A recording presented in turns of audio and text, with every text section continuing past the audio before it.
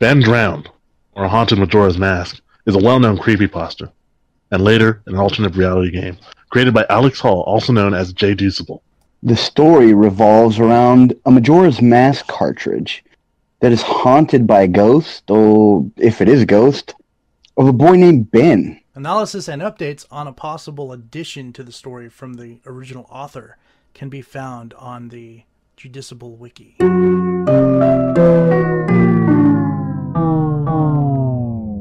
Nerd is the new sexy! Hello everybody, once again I am Wyldfyre 1. This is Nerd is the New Sexy, episode 67. And with me today is... This is your boy True. I hate this story. And also with me is... Grizzly McBee, and I'm here because I have no clue who this guy is. I guess you're going to see how creeped out I get by this story, so I don't like scary stuff. That's pretty much the idea. We're going to be talking about Ben Drowned today, and it's, for those of you who don't know, it's basically it's an online creepypasta. It's a creepypasta about a haunted Majora's Mask game. We're going to start off by reading a little bit of the information to you, and we're going to give you some of our input as well. I'm going to read the first post that came on for creepypasta for it, because it was an ongoing thing. We're going to try and cut out some of the stuff that's just really not relevant, but we're going to go ahead and analyze everything step by step. And you know what? I'm not going to spoil anything. We'll see how this goes, and hopefully everyone likes it. And I may come back for another episode. This is the Halloween episode. This will be the Halloween episode because Halloween lands on a Tuesday, and this is, Sunday. So we're going to start this story. Post number 1, September 7th, 2010. Okay, I need your help with this. This is not copypasta. This is a long read, but I feel like my safety or well-being could very well depend on this. This is a video game related, specifically Majora's Mask. And this is the creepiest shit that has ever happened to me in my entire life. Having said that, I recently moved into my dorm room starting as a sophomore in college, and a friend of mine gave me his old Nintendo 64 to play. I was stoked, to say the least. I could finally play all those old games of my youth that I hadn't touched in at least a decade. His Nintendo 64 came with one yellow controller and a rather shoddy copy of Super Smash Bros.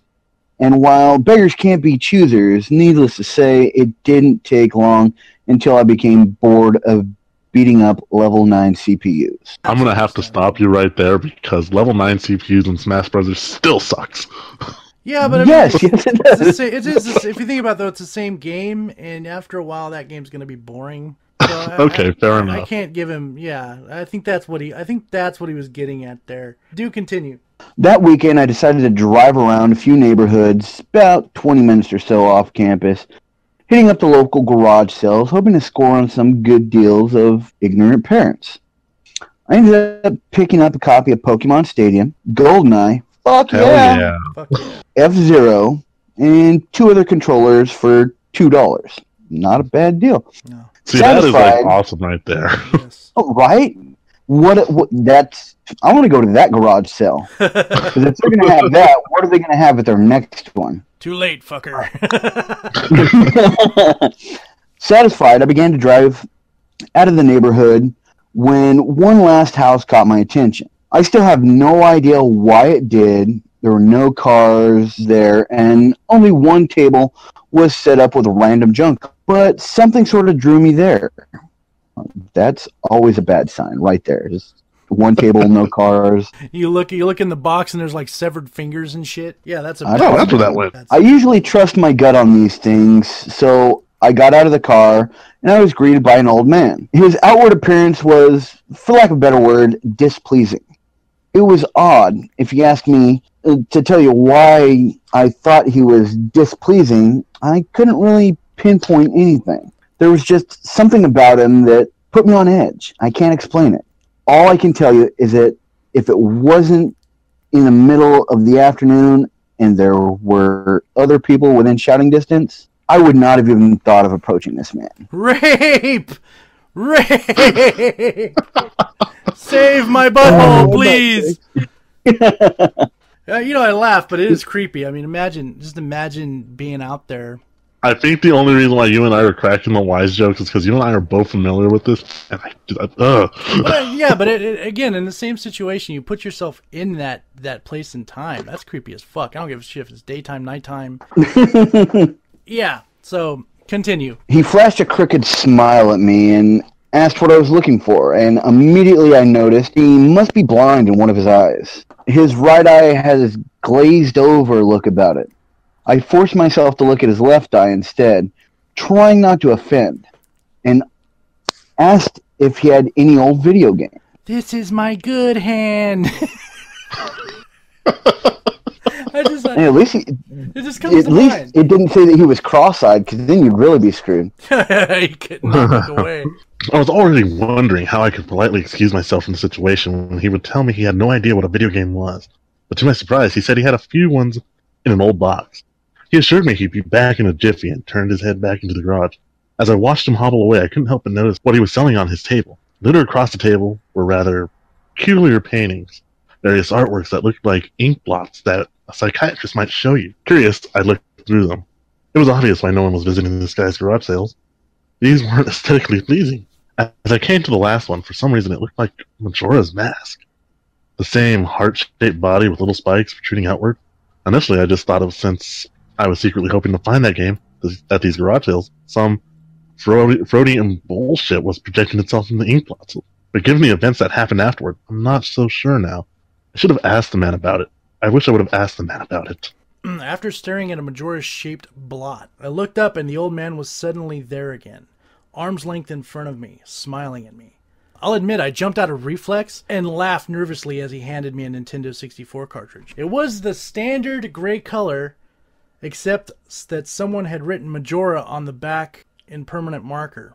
I got butterflies in my stomach. I realized what a coincidence this was and asked him how much he wanted for it. You getting creeped out yet? Just a wee bit. The old man smiled at me and told me that I could have it for free, that I used to belong to a kid who was about my age that didn't live here anymore. There was something weird about how the man phrased that, but I didn't really pay attention to it then. I was too caught up not only in finding this game, but getting it for free. Isn't that great? Just going to a place like that and they're like, oh yeah, you can have this game for free. There's nothing ominous about that.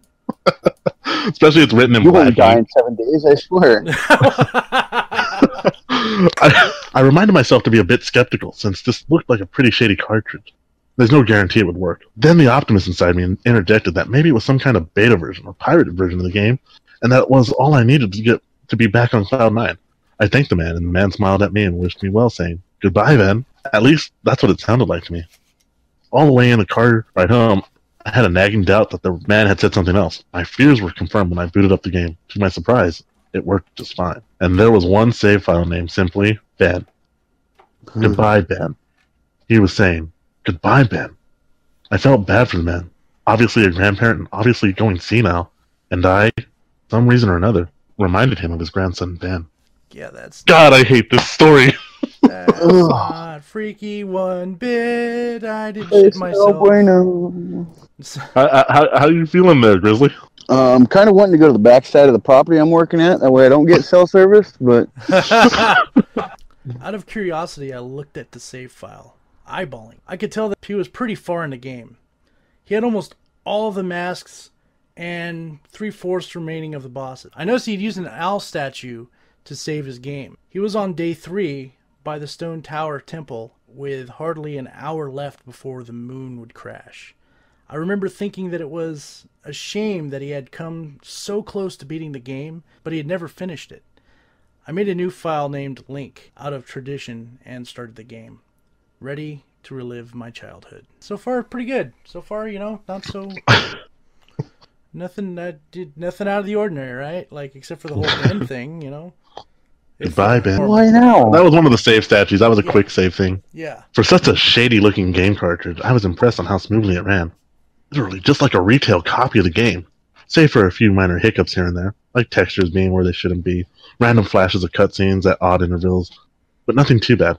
However, the only thing that was a little unnerving was that at times the NPCs would call me Link, and at other times they would call me Ben. I figured it was just a bug, a fluke in the programming causing our files to get mixed up or something. It did kind of creep me out, though, after a while. and it was around after I'd beaten the Woodfall Temple that I regrettably went into the save files and deleted Ben. I had intended to preserve the file just out of respect for the game's original owner. It's not like I needed 2 files anyways.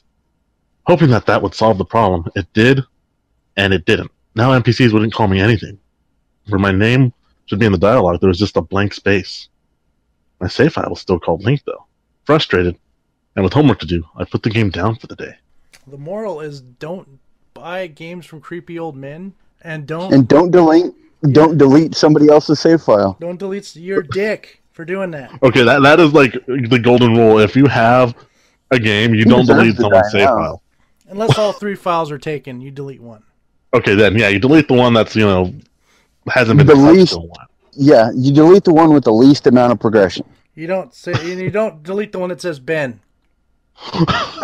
Especially when someone said goodbye, Ben. I started playing the game again last night, getting the Lens of Truth and working my way towards completing the Snowhead Temple. Now, some of you more hardcore Majora's Mask players know about the 4th day glitch. For those of you who don't, you can Google it, but the gist of it is that right as the clock is about to hit midnight on the final day, you talk to the astronomer and look through the telescope. If you time it right, the countdown disappears and you essentially have another day to finish whatever you were doing. Deciding to do the glitch and try to finish Snowhead Temple, I happened to get it right on the first try, and the time counter at the bottom disappeared. Well, it's creepy, not necessarily scary yet. We'll see how it goes. All right, do continue. However, when I pressed B to exit the telescope, instead of being greeted by the astronomer, I found myself in the Majora's boss fight room at the end of the game. The trippy boxed-in arena. Staring at Skull Kid hovering above me, there was no sound, just him floating in the air above me. And the background music, which was regular for the area, still creepy. Immediately, my palms began to sweat. This was definitely not normal. Skull Kid never appeared here. I tried moving around the area, and no matter where I went, Skull Kid would always be facing me, looking at me, not saying anything. Nothing would happen though, and this kept up for around 60 seconds. I thought the game had bugged or something, but I was beginning to doubt that very much. So now he's in a boss fight room, like at the end of the game, and one of the NPCs is just following him around. If that NPC is Ben, I'm gonna lose my shit. So, why are we doing this again?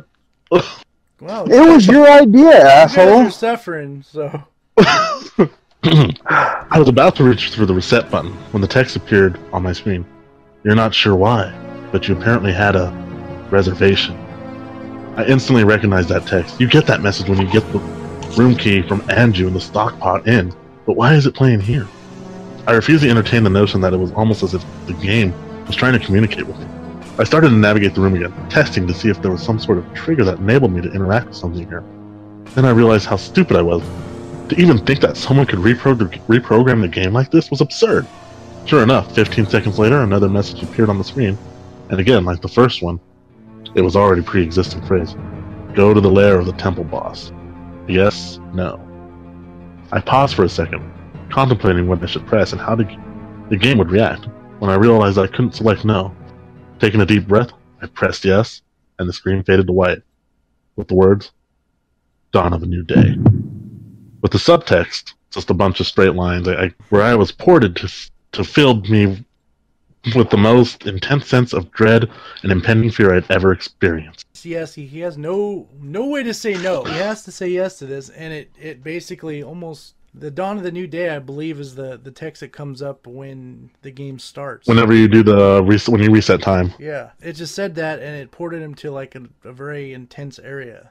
The only way I can describe the way I felt here is having this feeling of inexplicable depression of a profound scale. I am normally not a depressed person, but the way I felt here was a feeling that I didn't even know existed. It was such a twisted, powerful presence that seemed to wash over me. Oh, God, I hate this story. Go ahead, True. You go ahead and continue from here. I appeared in some kind of weird Twilight Zone version of Clocktown. I walked out of the clock tower, as you normally do when you start from day one, only to find that all of the inhabitants were gone. Usually with the 4th day glitch, you can still find the guards and the dog that runs around outside the tower. This time, they were all gone. What replaced them was the ominous feeling that there was something out there, in the same area as me, and that it was watching me. I had 4 hearts to my name, and the hero's bow. But at this point, I wasn't even considered. I think it's supposed to be concerned. Considered for my avatar. I felt that personally I was in some kind of danger. Perhaps the most chilling thing was the music. The Song of Healing, ripped straight from the game itself, but it played in reverse. The music would get louder, building up, so you should expect something to pop out at you, but nothing ever did. The constant loop began to wear on my mental state. That song backwards is actually crazy. we've heard that song backwards because of this. Because of this stupid story, that song scares the crap out of me. I haven't heard it, but I'm sure when I do, it'll. Well, you'll hear it when I do when I put it in the podcast, looping over and over. Oh boy! You realize I'm out here by myself until 7 a.m., right? And it's. Yep, we lost him. Oh, he's back. Is he alive? Okay. Freaking Ben attacked my system. I thought the old man got you. Oh boy, that freaked me out. God damn it. Oh, god damn it. That fucking sucked. I kind of wish we had planned that, because this is like genuine fear. Well, and the fact that I was getting all in The robot's back. and then there goes to. Okay, well, there goes that point. That got muted real quick. All right, continue on. Every now and then I would hear the faint laugh of the happy mask salesman in the background, just quiet enough so that I wasn't sure if I was just hearing things, but just loud enough to keep me determined to find him.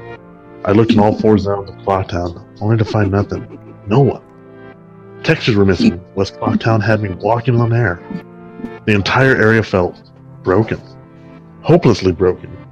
As the reverse Song of Healing repeated for what must have been the 50th time, I just remember standing in the middle of South Clocktown, realizing that I'd never felt so alone in a video game before. That is pretty bad, feeling alone in a video game.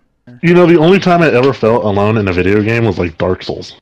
Oh, there's a lot of games that I felt alone in, like Silent Hill. As I walked through the ghost town, I don't know whether it was a combination of the out-of-place textures and the atmosphere and the haunting melody of a once peaceful and soothing song being butchered and distorted, but I was literally on the verge of tears, and I had no idea why. I hardly ever cry. Something had gripped me here, and this powerful sense of depression that was both foreign and crippling. So the old man was touchy. Yeah. It was the old man. It was very powerful and crippling. And foreign, so he must have been from like Europe or something. This is how we do things in my place. Oh boy. I tried leaving Clocktown, but every time I attempted to zone out, the screen would fade to black and I would just zone into another part of Clocktown. I tried playing the ocarina. I wanted to escape, and I did not want to be here. But every time I played the Song of Time or Song of Soaring, it would say, "Your note echoed far, but nothing happens." At that point, I would turn the fucking game off and just go to bed. Yeah. Good night. Yeah. By this point, it was obvious the game didn't want me to leave. You think? But I had no idea why it was keeping me here. I didn't want to go inside the buildings. I felt that I would be too vulnerable there to whatever I was terrified of. I don't know why, but I came up with the idea that maybe if I drowned myself, at the laundry pool, I would spawn somewhere else and leave the game. Why would you ever fucking think to do that? I'd rather climb up into a building and just swan dive. Yeah, but I don't think there was any choice in that matter. I think that the only thing that there was, he was so desperate to get rid of everything, and he was so depressed from the game that he was just like, I'm just going to end it all right now. As I zoned in and ran towards the pool, that's when it happened. Link grabbed his head, and the screen flashed for a brief moment of the happy mask salesman smiling at me. Not Link, me, with Skull Kid's screen playing in the background. And when the screen returned, I was staring at the Link statue from playing the song Elegy of Emptiness. I screamed as the thing just stared back at me with that haunting facial expression. I turned around and ran out and back into the South Clock Town. And to my horror, the fucking statue followed me. And man, the only way I can compare this is like the weeping angels from Doctor Who.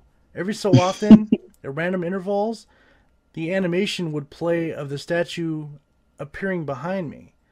It was like the thing was chasing me, or I don't even want to fucking say it, haunting me. We are not playing this game, this hack, by the way. I am not doing it. Yeah, we are. This is happening. No, fuck that. I fucking... All three of us. We're going to hold hands and stay together. We're not doing this shit separately. Until one of us disappears, and the other one, and then the one after that.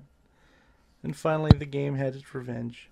By this point, I was on the verge of hysterics, but not even once did the thought of turning off the console occur to me. Really? Oh yeah, I'd have been like, fuck this shit. I'm out. Fuck that shit, I'm out. I don't know why. I was so wrapped up in it. The terror felt all so real. I tried to shake the statue, but it would literally appear right behind me every single time. Leek started to begin to make weird animations I'd never seen him do before. He would flail his arms around or spasm randomly, and the screen would cut to the happy mask salesman smiling again for a brief moment before I was face to face with the fucking statue again. I ended up running into the Swordmaster's dojo and ran to the back. I don't know why, but in my panic, I just wanted some kind of assurance that I'm not alone here. To my dismay, I found no one. But as I turned to leave, the statue cornered me in the cubby in the back. I tried attacking the statue with my sword, but to no avail. Confused and backed into a corner, I just stared at the statue, waiting for it to kill me. Suddenly, the screen flashed again to the happy mask salesman, and Link turned to face my screen, standing upright, mirroring the statue, looking at me along with his copy, literally staring at me. Whatever was left of the fourth wall was completely shattered, while I ran out of the dojo terrified. Suddenly, the game warped me into an underground tunnel, and the reverse song of healing queued up again as I was given a brief moment of rest before the statue started appearing behind me again, this time aggressive. I could only take a few steps before it would summon behind me again. I hurriedly made my way out of the tunnel and appeared in Southern Clocktown. As I ran aimlessly in a sheer panic, suddenly a Read Dead screamed, and the screen faded to black as Dawn of a New Day. And the vertical lines for the name appeared again. I don't know what to say about that part. I hate that Read Dead scream. Fucking statue and that Read Dead scream. How would you react? Imagine sitting there playing this game, like you're playing this game on your Nintendo 64, and this shit happens. How would you react to that, True? You know, I'm reminded of the scene where you're going in Chrono Trigger when you're going to go face Magus, and when you get into that room, because you know how you're seeing all the townspeople and everything, and they're all just creepy. You get into that room with the three children, and they're just standing there giggling when you talk to them. Yeah. Yeah. I turned the game off. I was like, nope, I'm not doing this anymore right now. These are creepy. I wouldn't even turn the game off. I'd just pull that cartridge straight out and check that damn thing at the wall. You know, just to be safe, I'm going to go ahead and throw that at the wall. Just to be safe, I'm going to pick up the pieces and throw it in the trash. Just to be safe. No, you take it out back and you burn that damn thing. Just to be safe, I'm going to light it on fire. Yeah, that's the ultimate safety. So, continue on. The screen faded in, and I was standing on the top of Clock Tower with Skull Kid hovering over me again. I looked up, and the moon was back, looming just meters above my head. But the Skull Kid just stared at me, hauntingly with that fucking mask. A new song was playing. The Stone Tower Temple theme played in reverse. In some sort of desperate attempt, I equipped my bow and fired off a shot at the Skull Kid, and it actually hit him. And he played an animation of him reeling back. I fired again, and on the third arrow, a text box appeared saying, "That won't do you any good." And I was picked up off the ground, levitated upwards on my back, and then Link screamed as he burst into flames, instantly killing him. That didn't work. That does not work. That will not work. That was not good. How are you feeling right now, Grizzly? Oh, I've decided that I'm not playing that fucking game. That fucking mask salesman, dude. That fucking creepy fuck. The laugh and shit. Continue. I jumped when this happened. I had never seen them this move used by anyone in the game, and Skullkid himself didn't have any moves. As the death screen played, my lifeless body still burning. Skullkid laughed, and the screen faded to black, only to have me reappear in the same place. I decided to charge him, but the same thing happened. Link's body lifted off the ground by some unknown force, and then he immediately burst into flames again, killing him. This time, during the death screen, the faint sounds of the reverse song of healing could be heard. On my third and final try, I noticed that there was no music playing this time. That all there was an eerie silence.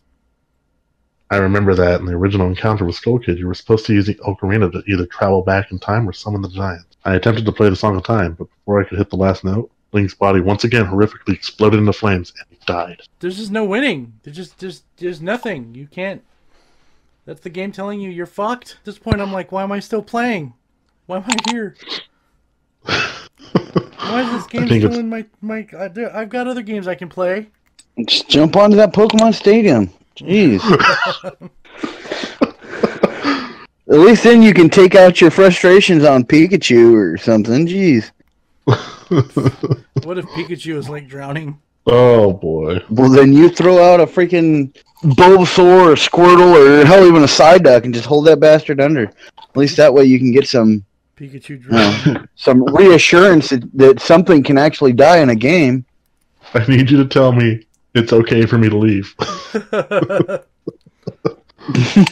All right, continue.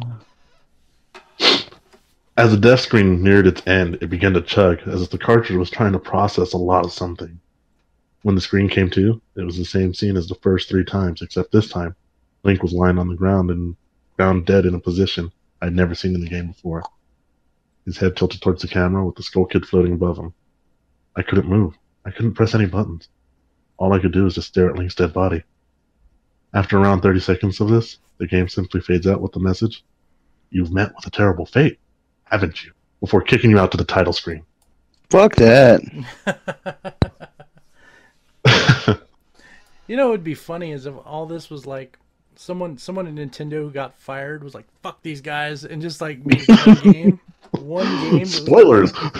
Yeah. He's like, I'm just gonna, whoever gets this game is gonna be fucked. It's gonna fuck with their head. Upon getting back to the title screen and starting again, I noticed my save file was no longer there. Instead of Link, it was replaced with Your Turn. Your Turn had 3 hearts, 0 masks, and no items. I selected Your Turn, and immediately when I did, I was returned to Clock Tower rooftop scene of my Link dead and the Skullkid hovering over, with the Skullkid laughing, looping again and again. I quickly hit the reset button, and when the game booted up again, there was one more save file added below. Your Turn, entitled Ben. Fuck. Ben's save file is right back where it was before. I deleted it at Stone Tower Temple with the moon almost crashing. It's like it literally came back from the dead. That Ben save file. Your Turn. I turned the game off at that point. I'm not superstitious, but this is way too fucked up even for me. And I would have to agree. Mm-hmm. I haven't played it at all today. Hell, I didn't even get any sleep last night. I kept hearing the reverse song of healing music to the head. And just remember the sense of dread I felt exploring Clocktown. I drove back to the old man's house today to ask him some questions with a buddy of mine. No way I was going there alone. He's getting smart. Only to find out there's a for sale sign in the front yard. And when I rang the door, no one was home. Nobody's home. You got suckered, you dumb shit. Nobody's home. I'm coming to return this game that I got for free. It happens to be possessed Nobody's by a there. devil. They don't want it back. That's a big fucking sign. So now I'm back here writing down the rest of my thoughts and recording what happened. I'm sorry if some of this has grammatical errors and whatnot. I'm running on no sleep here. I'm terrified of this game. Even more so now that I relived it a second time writing this all down. But I feel like there's still more to it than meets the eye. And that there's something calling to me to investigate this further. I think Ben is something in this equation, but I don't know what. And if I could get a hold of the old man, then I would be able to find some answers. I need another day or so to recuperate before tackling this game again. It's already taken a toll on my sanity, I feel like, but next time I do this, I'm going to be recording my footage all the way through. The idea to record only came to me towards the end, so you can see the last few minutes of what I saw, including Skull Kid and the Illigy statue. But it's on YouTube here. Like, is that an actual YouTube video, or? Yeah, it's an actual YouTube video. Are you shitting me? No, I'm not. Don't watch it. Or at least, if you're gonna watch it, let us record you watching it. Yeah. Creepy as fuck. Oh, shit. I can record it on... well, fuck! What? I can record it on my phone, and then I'll just send it to Wild later.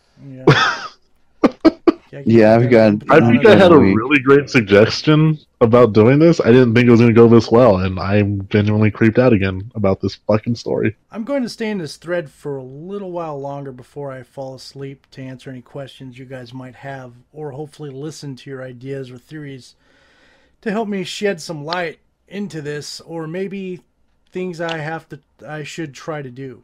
I think I'm going to play Ben's file tomorrow to see what happens. Maybe I was supposed to do that all along. I don't believe in paranormal shit, but this is a little fucked up. But maybe this Ben guy is just a really good hacker / programmer. I don't want to think about the alternatives if he isn't.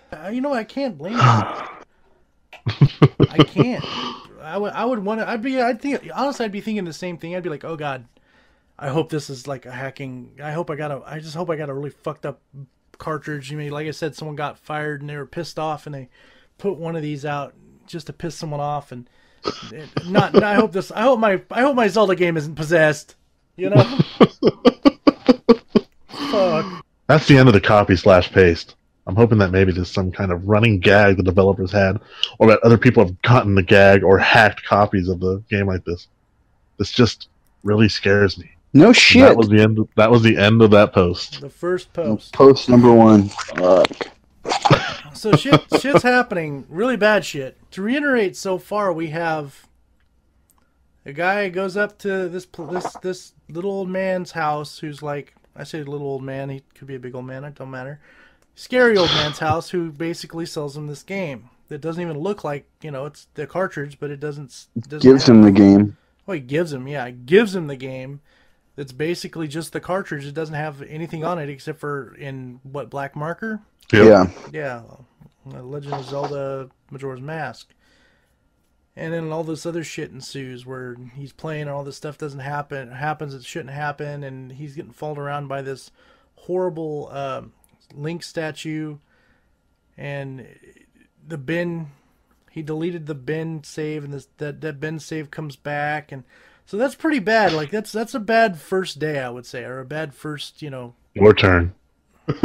Your turn, yes. If you saw that in a game like this and it said your turn, what would you think? Fuck this game. How would you react? I'd make another save game saying "fuck you, I'm out." I'd make one that says "no, fuck you, your turn." This is Zelda, not chess, guys. Take that bitch outside, toss it up in the air, and shoot it with a shotgun. Get a fucking young priest and an old priest, fucking holy water, dip that shit in holy water, watch it fucking melt. The story gets really, really great as it continues on. Yes. Well, I know myself and you already know the story, but what do you think, Grizzly? I mean, I like games. But when it comes to shit like this, I mean, you know, I really don't want to watch this video, but it's for the fans. God damn it! It's not cool. It is not fucking cool, dude. We'll have his reaction to it. It'll be on the Facebook page and probably the YouTube page. All right, guys. We hope you enjoyed this haunted, scary Halloween episode, and we'll see you next week as usual. And we hope you have a wonderful, safe Halloween. Don't run into little old men trying to give you video games. Does anyone else have anything they want to say? Fuck you. This is your boy True. I hope you guys enjoyed this very, very fucking creepy pasta. And you all stay sexy out there. Always. Stay sexy, everybody.